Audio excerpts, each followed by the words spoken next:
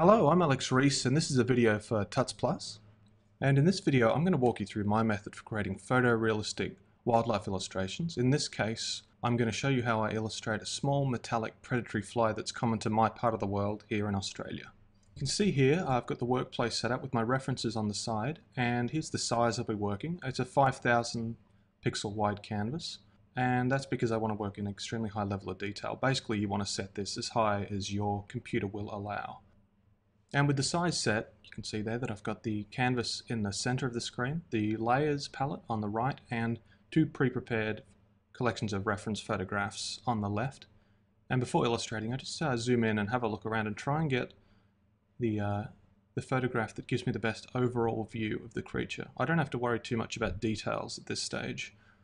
Basically, I want to get enough of an overview of the proportions so that when I start doing the line art for the painting, which will come much later on, all the proportions are as accurate as possible. Selecting a size 4 brush, which works quite well with a 5,000 pixel wide canvas. See here I draw a midline and I start sketching in all the elements of the creature, starting here with the head, and once I get that right I can start working my way down. And you'll notice they're pretty basic shapes, trying to keep it reasonably symmetrical, but at this stage it's not too important. And I'm using there, you can see in the red, I've illustrated a little proportion ruler, so I've gone based on one eye width, and that allows me to check back and forth to the reference to make sure that I'm getting all the body proportions correct. Just extending it down there when I start working on the abdomen. And you'll notice there that I just resized the entire creature so far. That's because as I draw I note that the creature is going to be a lot longer and a lot bigger than I thought. And you have to continuously adjust to make sure it'll fit in with the canvas proportions you're working with. I still want to make it fit in with something reasonably square, so just keep downsizing as I move out. And starting here on the legs, I'm noticing that I'm going to have to quite dramatically shrink it on this canvas because the legs of a creature this small to maintain its stability are going to be quite long, especially considering it's predatory. And so I'm using a combination of just general drawing skills and the rotate tools, things like that, just to make sure I get all the legs posed accurately. I'm trying to put them in a reasonably neutral pose as well, to fit with this sort of formal scientific illustration style. And there you'll see, once I was happy with one side, I just deleted the other, flipped the remaining layer, and located it. Now I've got a perfectly symmetrical illustration.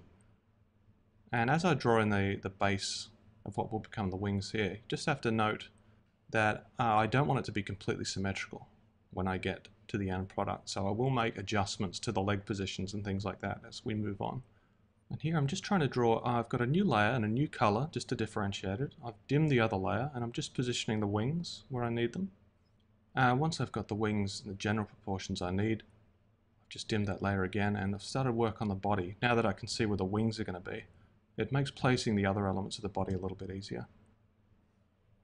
I'm continuing here to detail some elements of the lower torso that I'd missed before, and just going back up to the head, continuously adding bits and pieces of extra detail here and there, refining the shape of other items, never getting the line work completely smooth, as it's just not necessary for this sort of line art. And now I'm just adding indicators for the segments. I'm trying to get in as close as I can to these references to see just how many segments there are. I want to be as accurate as possible. And now putting placeholders for the hairs. These will not be part of the final illustration. I'm just placing everything. And as I do, I'm sort of learning more about the creature as well and how the hairs work and where they're placed on the body. Again, I can use that symmetrical trick of just deleting one half and duplicating.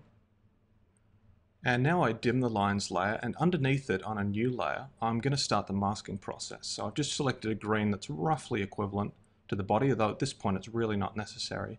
Just use a color based on how well it stands out against the background canvas. And I'm just painting in here the essential segments of the body. And I'm going to make sure that every different element that has a different color is going to have its own layer as well. So these are the main body segments. I've just duplicated it again to get the mirror effect so I can get perfect symmetry. And because I want to paint this section in between the thorax and the abdomen, as well as the legs at a separate time in a separate color, I'm keeping them on their own layer. So the legs are beneath everything, and the separation between the thorax and the abdomen is above. And this sort of mirrors how they're actually stacked on the real animal. Now I'm painting segment by segment the legs, and it's quite critical at this stage, in this masking stage, to get it as accurate as possible. because during the colouring stage we're going to rely on the accuracy of the things we've laid down at this stage to keep everything the proportions that we want, because we're probably not going to go back too much and change these shapes. The eyes, because they'll be relatively detailed and quite different, of course, have their own layer on the head. And the antenna, things like that, really fine details. Often you can cluster all the fine details onto one layer. In this case, the antenna are getting their own, as well as all the minor details in the head, making sure they're symmetrical again, because on the fly they usually are held symmetrically, so having differences in antenna position aren't important for this kind of illustration. Painting in the neck, as you can see in the references, it's almost black, hidden in the shade of the head, so that'll have its own layer, as well as these wing mounts here. Basically anything that intersects. Okay, now we're painting in the base of the wing, and we're going to start on the wing detailing at this stage. And I want to get the veins, as this is a scientific illustration, as accurate as possible. So we're going to use the photo references directly, just altering the brightness and contrast here on the reference image to get as much clarity as possible. And we're going to trace out the essential shape and position of the veins, because I want these to basically be perfect. As in a lot of scientific illustration, these sort of elements are critical for identifying individual species.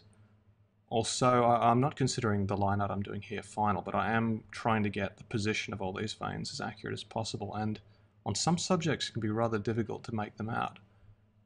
Particularly, as you can see, it gets rather convoluted up towards the wing mounting with the body. But as you get further out, things get a little less detailed, and that has its own challenges. You can see here I'm doing a lot of back and forth, trying to get these big, long, uninterrupted curves right, and it takes a lot of an attempt, step back, another attempt, step back. Now that I'm happy with the basics, and because we were tracing, we don't want to rely on a strategy like that too much. Switched off the underlayer. Now that I've got the basic vein shape, I'm starting to thicken them up, and again, keeping a close eye on the photo references. Bring them up to the shapes that you can actually see. And I've had to redraw and warp some of the lines just to make them smooth. It can be quite challenging to get long, smooth, uninterrupted lines like that accurate. It's a lot easier in physical media. In digital media, sometimes you have to use a few tricks like the warp tool. And generally, obviously this is sped up, but even when I'm doing it normally, I illustrate the long lines with a quick sweep of the brush. And the quicker the better. And here I'm just masking in and making semi-transparent the wing membrane. And although I had it in basic form before, I'm doing it again now, trying to get it to match the vein and line art that I had established earlier. Okay, now that I'm reasonably happy with that, I've got most of the veins in place and most of the elements that I need. I'm going to lock off the transparent pixels of the layer, and I'm going to start shading in this case the legs, I'm going to start on the outer details, just following the references, and as the legs are sort of semi-transparent tubes, you can see I've got the darker edges showing through the sort of fluid-filled yellow interior. And now I'm doing the same with the sort of pretty complex and convoluted flesh that mounts the wings to the thorax.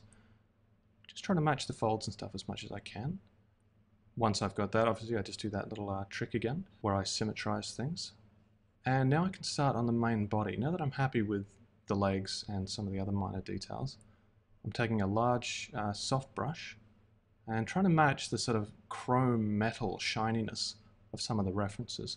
Obviously in this case I'm following the one on the bottom left quite closely, and over the course of this tutorial I will actually change my mind, but at the moment that is the clearest one I've got.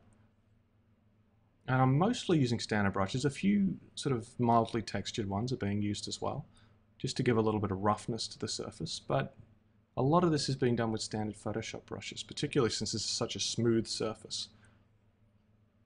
And as you can see, I got rid of the large dark area in the center there, just to try and make it look as if the light source is a bit more overhead. And we're going to start adding even more refined detail now. I'm focusing a lot on the edges, especially around the head where the base of the neck joins, as well as adding a little bit of color variety around in between the eyes there. And bringing some of that sort of very white haloed edge to some of the chrome. And now we can start adding detail to the tube-like legs. It's going to be relatively simple. There's not a lot of detail on these simple structures. Mostly I'm giving them just a few highlights here and there to show that they're created from shiny cuticle. And once I zoomed in, I noticed, obviously, that a lot more detailing needs to be done. So I'm going to save as before I make any dramatic changes. And I make sure that I do this fairly frequently. I save iteratively, which means I save a new copy separately whenever I'm going to make a major change. In this case, we're up to number 3. I've decided, as you can see in the bottom left there, I want to warp the body into that of a male. It's sort of a more interesting, more unusual shape. And don't be afraid to make pretty dramatic changes, even quite late in the rendering process. If you think you come up with a better idea, it's best to just let the old one go and try. And as you can see here, I'm just piecing together the male torso from the remains of the female one. And it's not that big a job. Now I have to go back in, obviously, and repaint. I'm going to add a brush effect here, soft light in this case, which can add a little bit of a color difference without interfering with the detail too much. Now I'm adding the banding, the very dark banding you can see on the reference image. And I'm doing that on its own layer because it's so different. I don't want it to interfere with underneath. And I started out dark, and I've started to work my way towards light. I've started with simple base colors and worked the highlights up. You can see there I'm adding some white reflection along the sides of the abdomen because they'd be reflected up from the white background in this case. I'm continuing the detailing, this time zoomed out a bit. I want to make sure I'm not making any changes that don't translate. Now that I'm ready to do the wings, because I'm pretty happy with the body, I'm going to delete the legs on that side, copy the legs from the other, just change the pose a bit. Now that I've got these rear legs that are interacting with the wings on their own layer, I can switch them on and off and do what I need to do on the wing membrane without them interfering too much, because they'll have to appear underneath it somehow. So I've just started here, giving some highlights around the veins and adding some of the color variation that you can see in the references. I'm going to have to work this up into a full rainbow eventually. And to do so, I'm using a very rough-edged brush with a few scatter settings and things like that, just to make sure I don't give any illusion that the wing membranes are smooth, because as you can see in the reference, they're really not. Now I've turned my attention back to the legs. I've got the back leg that's going to appear under the wing duplicated. I'm just patching up some of the damage cutting that leg out did. Duplicating the wing and leg combination. And now I can work on the legs without interfering with the wing membranes and without interfering with the other legs either, adding a bit more pose difference before I start colouring the wings again. And I'm starting to work my way up the spectrum. I started with purple, I've worked up through bluey purple towards aqua and now into the green, and diffusing a little bit of that now, adding more and more highlights, sort of going for a sort of soap bubble effect. And it's important at this stage to follow the reference closely because the temptation will be to paint quite smooth and regular wings. And as you can see, especially around the edges, they're quite rugged. And I'm just adding a little bit of definition to the edge of the wing. Because we've got a white background, it can be a little bit difficult to see where the wing ends. And I've also started painting in on those legs. Wherever the leg goes under a vein or under a highlight, I've added a highlight and the vein as well to match. So now it looks like you're looking through the soap bubble exterior of the wings and seeing the legs beneath. And this is quite an enjoyable part as well, taking a sort of irregular brush. I'm just painting in the areas of the torso that are diffracted beneath the wings, or the thorax rather, to be technical, and adding a few highlights in where the wing membrane interacts with the body. Following the references again, you'll notice that not all the highlights are where you'd expect them to be. Sometimes there's kinks in the wing membrane, and I'm not doing it completely symmetrically either. I'm adding areas of damage and folds that are not present from one wing to the other. And as I complete the major detailing of the wing now, I'm going to start thinking about how I'm going to tackle the eyes. As they're compound, I'm going to use a custom brush I created, which is a series of sort of little half domes, which will look good for the individual eyes of the compound. And I've added a few little tricks. It changes direction with the direction of your stylus in shape dynamics, which lets you paint across the curve of the eye. And just following the reference, I've started in using the sort of reflected nature of these eyes.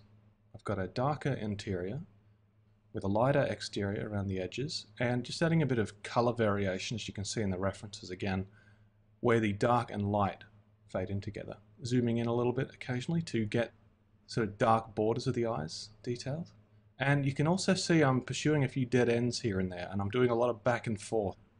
So I undid a lot of what I just did then. I've added these sort of colored highlight areas on top, which more closely resemble the left-hand bottom reference, because it's being lit from above, as our image is as well. Okay, and just finishing up some of the hyper detailing on the head, giving a nice little border to some of the elements where the hairs are mounted, and the three smaller eyes on top.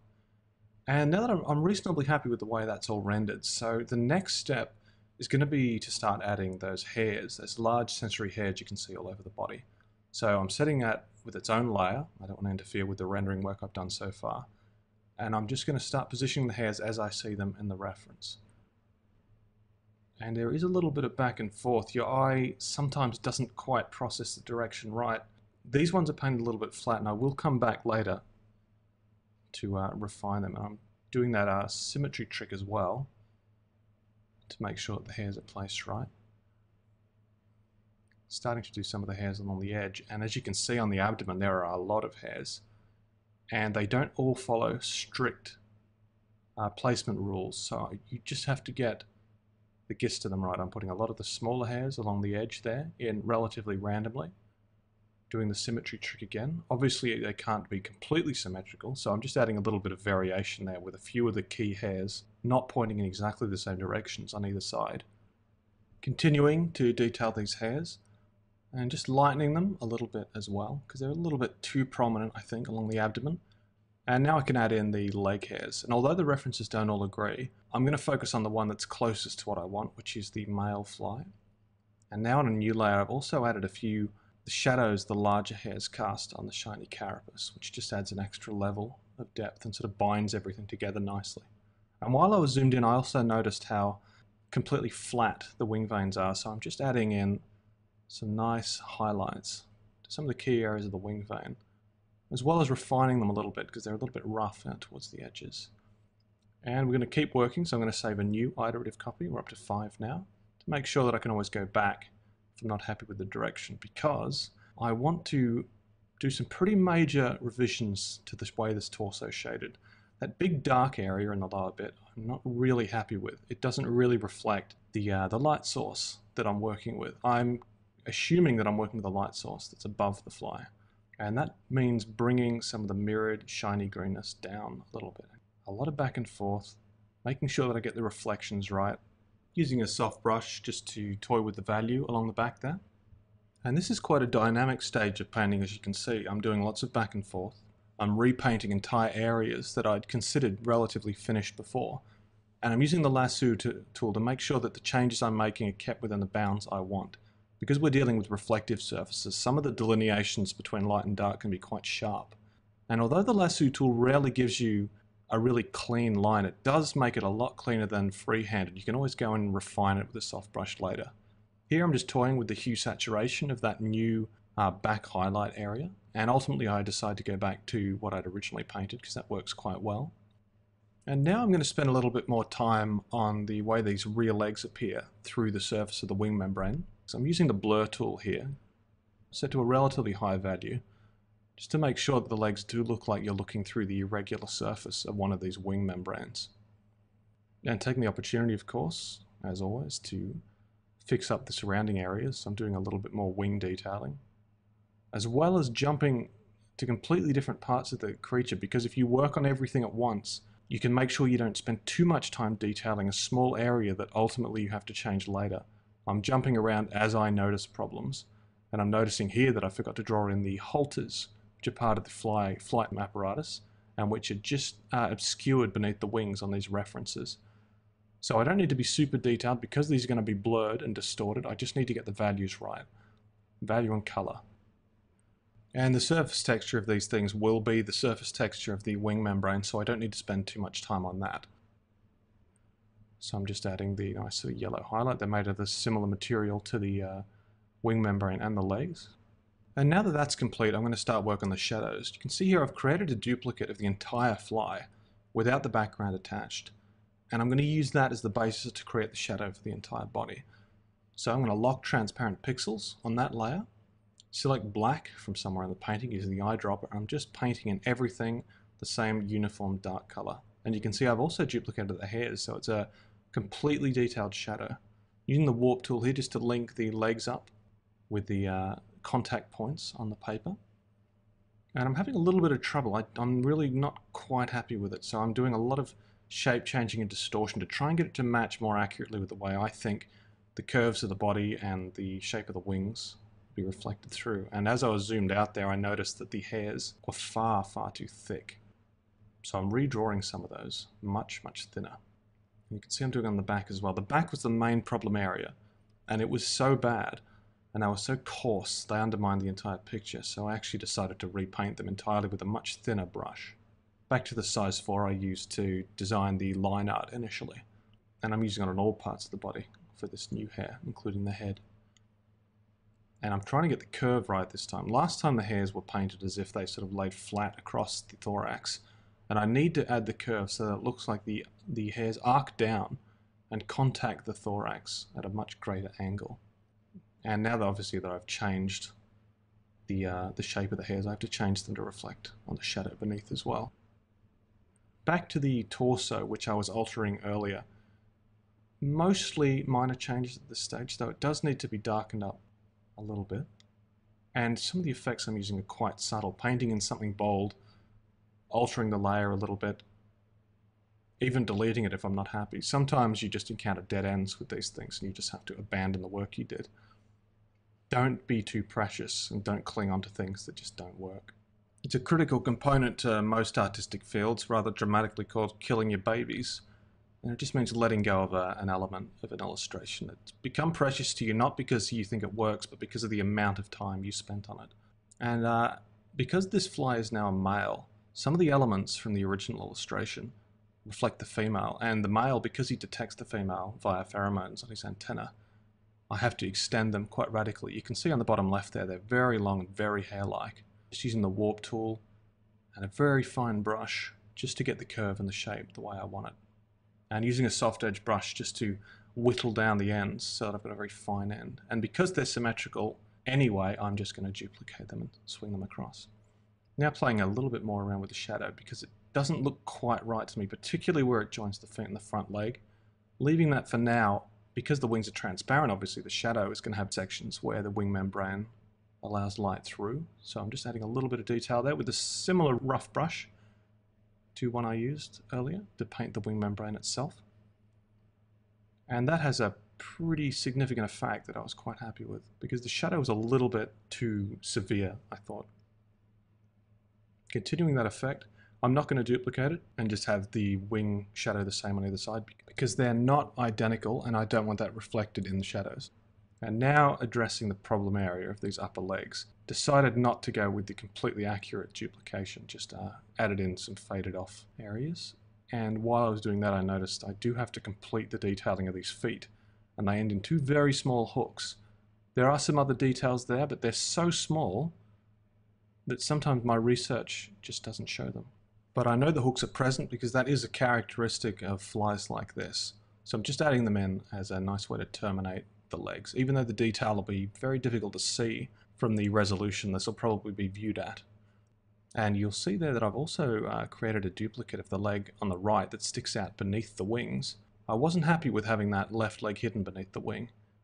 It looks like the leg just wasn't there. I'm just adding some highlights here. There I've got their own layer, and the layer effect is set to linear dodge, as you can see, because that allows us to get some very interesting lighting effects that work quite well with this sort of chrome, almost metallic look of this insect.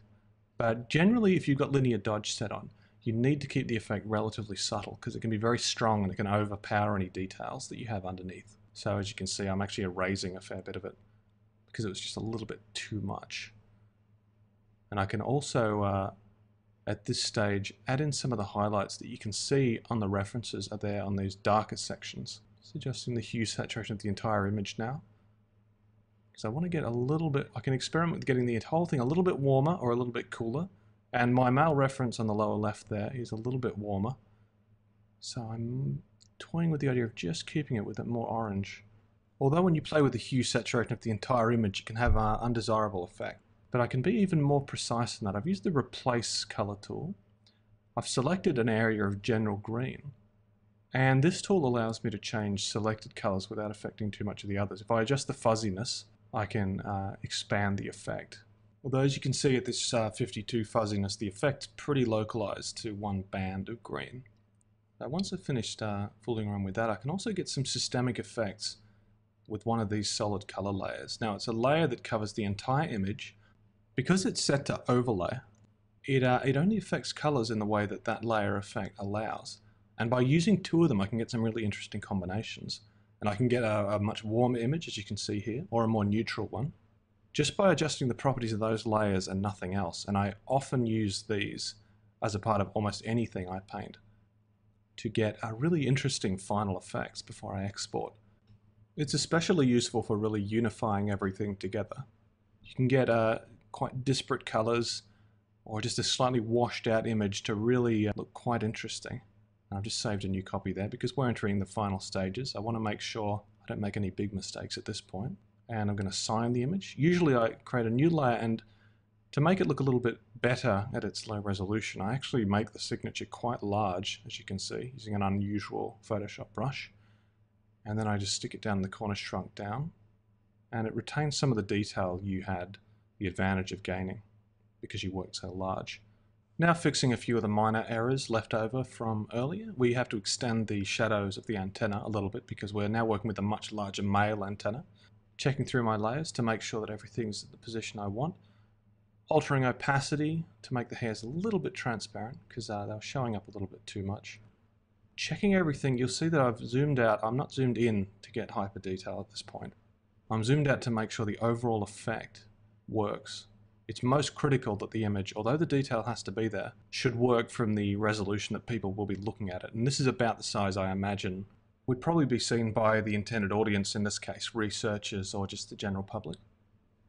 And now that I've set the overlay layers how I want them, that's pretty much it. It's ready for export at this point. So thank you for joining me, and I'll see you next time.